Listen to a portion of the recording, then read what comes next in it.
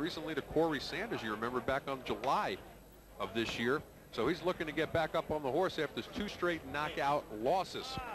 All right, but our heavyweight flashback right now, the Everlast flashback, that is, December 7th, 1970, Muhammad Ali had given up his sellout crowd, just saw a devastating knockout from Devarro Williamson.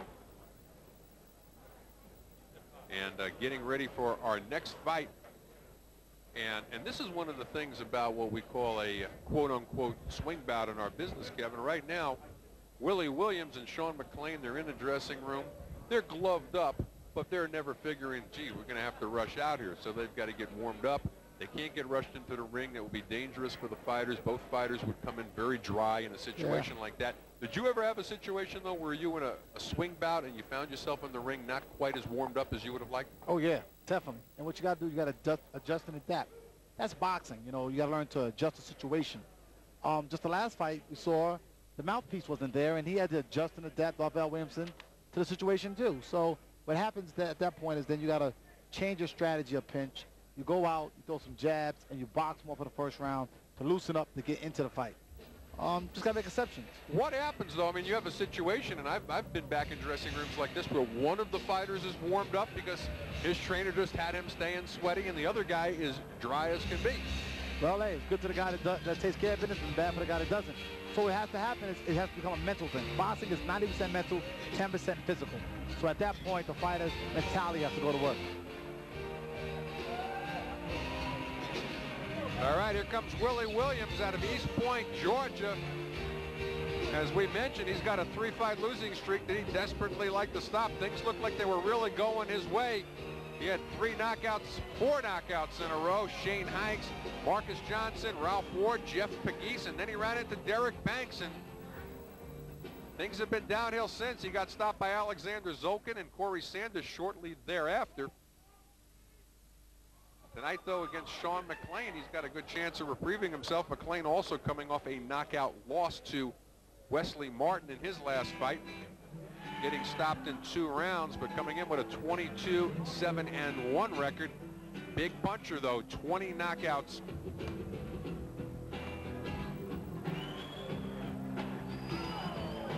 And here comes Sean McClain out of Rio Rancho, New Mexico.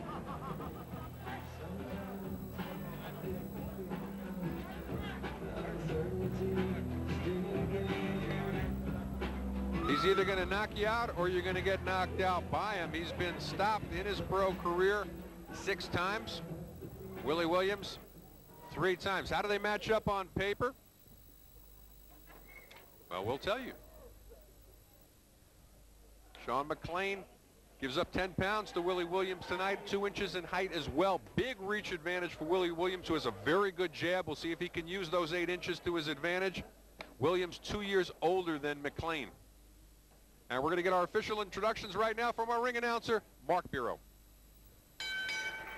Ladies and gentlemen, Cedric Kushner Promotions in association with the Reno Hilton presents this Everlast Heavyweight Explosion event scheduled for 6 rounds.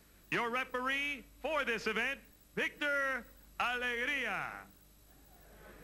Introducing, in the red corner to my right, wearing the all-black trunks, weighing in at 234 pounds with a professional record of 22 victories, 7 defeats, 1 draw, and 20 wins coming by way of knockout. He hails from Rio Rancho, New Mexico. Here is Irish Sean McClain.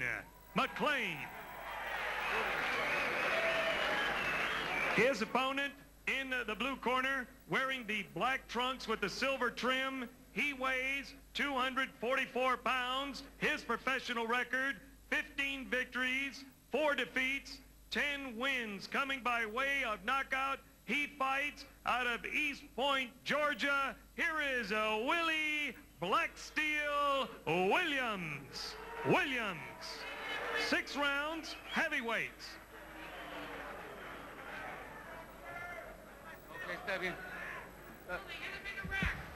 Okay, gentlemen, I've given you instructions in the dressing rooms. I want you to obey my commands at all times and protect yourselves at all times. Sean, this right here, Willie, this will be considered a low blow. You're short, a little high. Right here. Look down. Any questions from the red corner? Any questions from the blue corner? All right, touch him up. Go to your corners. Now, Victor Alegria having a little bit of a problem getting them to focus on the waistlines as they were very intent on the stare down. That wins fights sometimes. Sometimes it wins fights. Sometimes it just pisses the other guy off. Well, we're going to find out. This is only scheduled for 6 rounds. Distance shouldn't be a factor for either fighter. Just watch for that long reach advantage, and right away, Willie Williams snapping that jab out there. McClain, a headhunter. We mentioned 20 knockouts in 22 fights. Willie Williams has a very good boxing ability. You know, he's very quick for his size, very shifty, crafty.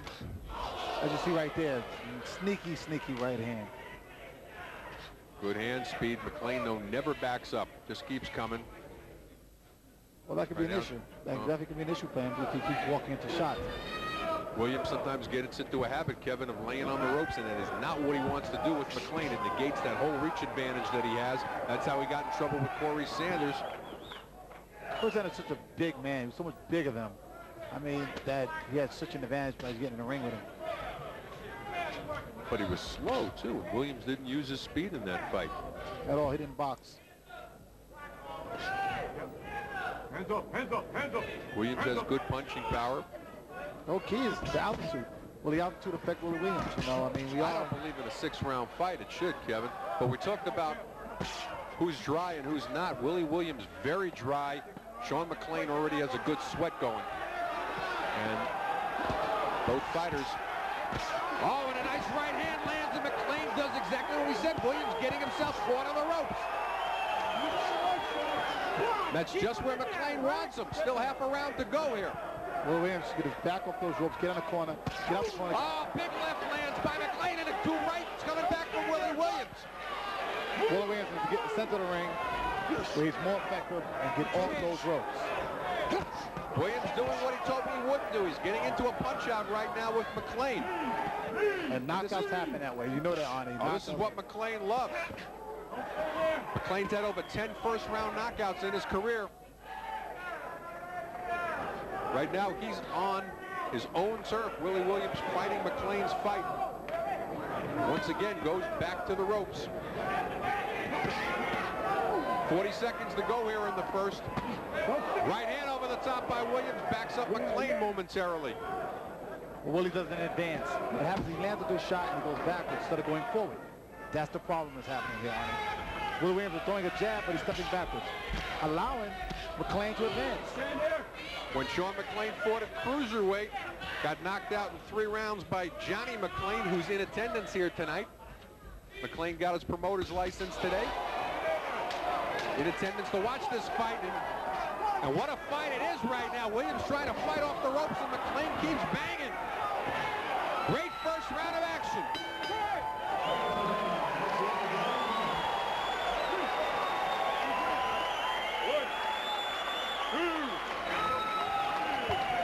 Willie, stay off the rope. Stay in the middle of the ring. Give me that shit. Give me those shit. Willie. Give me the bucket, Rocky. Give me the bucket. Willie, listen to me. Stay in the middle of the ring and box. Here we look at the flurries landed. We see Willie Williams back against the rope, getting hit with every punch in the book. He's throwing back, but he's not landing effective shots. He's not getting McClain off him. There goes some shots, but McClain stays right on top of Willie Williams. And Kevin, in their corner right now, they're yelling at Williams, stay in the center of the ring. That's what we say. Here's another angle. You see his back is very close to the ropes. He lays on the ropes, and here he is using an effective jab. That's what he needs to do. Stay in the center of the ring, Arnie. When he's in the center of the ring, he's most effective. We've been doing it for 10 weeks. Good work. Breathe. Seconds out. Seconds out. Seconds out. Breathe. We approach the second round.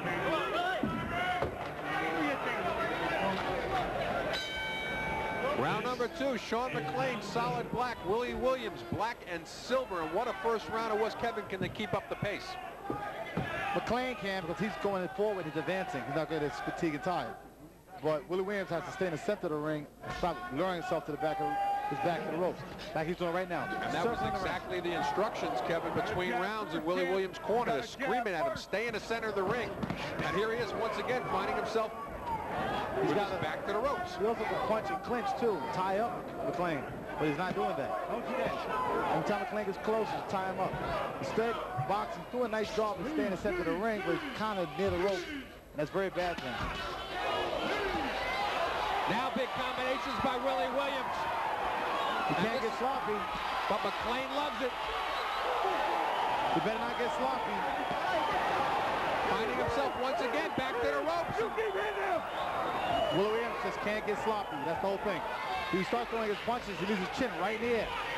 Well, McClain showing a better chin though than we gave him credit for, Kevin. He's been stopped 6 times, and right now Willie Williams hit him with a Sunday punch, and McClain's still coming forward. Like I said, to me, as a combination, I'm starting to see Willie Williams' mouth wide open. I don't know if he's getting a little tired, a little fatigued because of the altitude, or because he throws so many punches. His back is against the ropes again. Willie Williams got to get his back off the ropes, get in the center of that ring, and start executing. McClain, give him credit. He's getting Willie Williams against the ropes.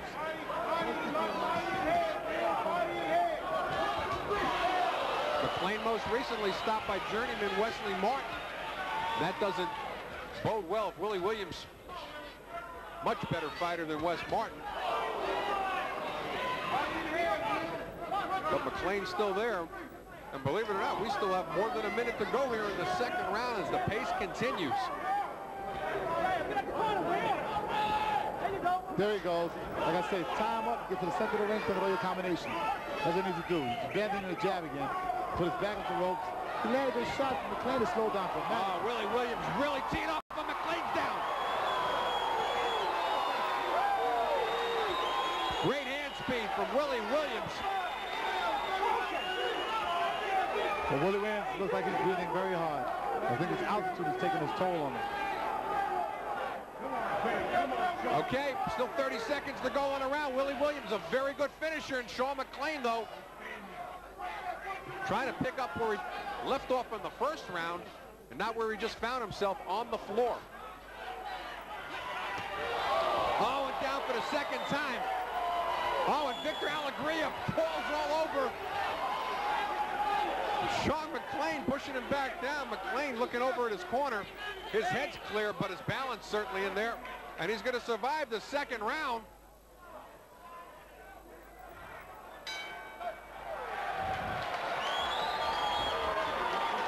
And Sean McClain down. Good job. Try to stay in the middle of the ring, David. Good job. Good job. That's right. Stay in the middle Twice of the ring. and very happy in Willie Williams' corner as he followed instructions, Kevin, Keep boxing. and managed to keep Sean McClain in the center of the ring, and very successful strategy for him. Box these guys. Give him an ice pack, Rob. Put on the back of the neck. Box this guy still. He's the best. Here we look at the action in the middle of the ring. With Willie Williams throwing good shots, landing effective punches, utilizing a lot of hand speed. McClain cannot keep those shots from landing.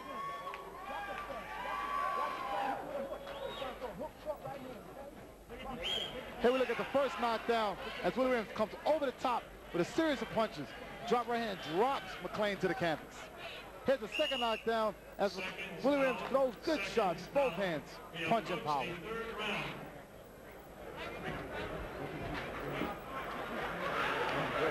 Ready to go? We start the third round, and there's a question in the corner of McClain, and this fight's over. The fight's over. Standing on his stool and not coming out for the third round is Sean McClain, and Willie Williams finally breaks that 3-fight losing streak. Stopping Sean McClain here, who doesn't come out for the third round. McClain down twice in the second round. And Kevin, one of the things I wanted to say to you, McClain, what kind of a strategic mistake? He goes down the first time. Obviously, he's clear-headed when he gets up, and he goes back toe-to-toe with Willie Williams instead of holding on. Well, that's all he knows. You know, he stuck to what he knows. He goes forward, and he tries to catch you with good shots. As we look here at the first knockdown, you can see Willie Williams is setting him up with the jab, coming over the top. Nice right hands, power shots. They go to the right hand. If Sturz started it, that's the right hand that's about to finish it. Right there. You know, he got him hurt and never let him get out of being hurt. Here we look at the final knockdown. Willie Williams goes back to his work for him. Both shots, both hands, left hook, right hand, ends the fight. Well, not technically, because of course McClain beat the count, got up at that point, But even though he was pushed down by referee Victor Alegria. But we're going to get the official time of the stoppage from Mark Biro. Ladies and gentlemen, the red corner retires at the start of round 3. Therefore, the winner by technical knockout in the 3rd, Willie Black Steel Williams. Well, it'll go down as TKO 3. Willie Williams, the winner. He'll improve to 16-4. That's his 11th win by way of knockout. Sean McClain will drop down to 22-8-1. As we see McClain still sitting there in his corner.